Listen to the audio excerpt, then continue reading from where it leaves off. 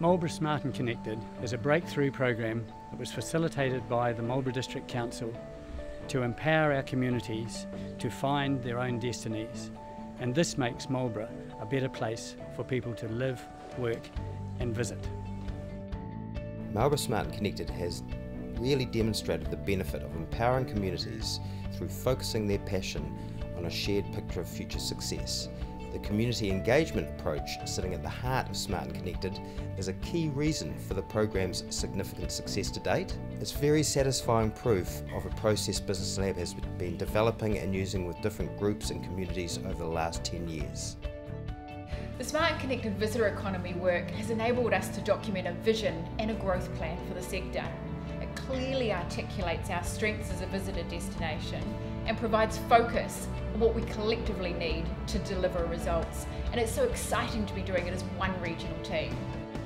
Well, Picton Smart and Connected is really designed to be a community-led, cohesive way of thinking in a small community which existed for a long time without a council, and therefore was a bit rudderless in terms of its direction and its initiatives. So Smart and Connected provided a framework for a steering group to be established, volunteers, 12 people, which I've been proud to lead for the last 12 months. And in doing that, we've created some 12 working groups that have been active in the community, involving some 70 people, all of whom have got views and opinions, and we're trying to bring them together in a cohesive force so that we can try and speak as one, as a community.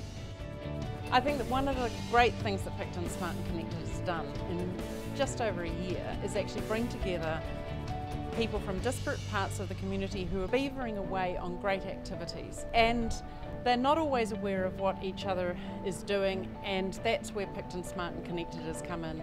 The Bike Walk Marlborough has been a great example of that, because we've linked up people from the Queen Charlotte track to the people putting a bike path out to the Snout, and that's how we can go forward for all sorts of other projects in the future. Back in early 2015 there was no vision for the town centre, but via the Smart and Connected program we set up a representative group for the CBD, which is the Blenheim Business Association, which is now established and working well, and our biggest win to date has been the $2 million worth of funding to upgrade the town centre. Smart and Connected came along at a really important time for Renwick and the community there. The Renwick Residents Association was in the process of folding, and we really had a strong need for new leadership to take over as the voice of the community. We've now got 10 really passionate people on a steering group for the Smart and Connected, and between us we look after 8 different working groups which are focusing on a variety of projects that are really important to the future of Renwick to make it a fantastic place to live, work and play. So Havelock Smart and Connected really kicked off this whole transformation process, whereby now we have unified leadership, we have a central government funded full-time community development worker, we have a community plan with the United List of Priorities, and every drip, every creek, every stream, every bit of community effort is now feeding this big river of progress. And I think that's really what people are feeling when they see Havelock now. You know, it's changing, it's exciting, something's happening here. And what's even more exciting is that now we're coordinating at a regional level. So everyone that's working to make Havelock, to make Renwick, to make Picton a better place, together are making Marlborough a better place.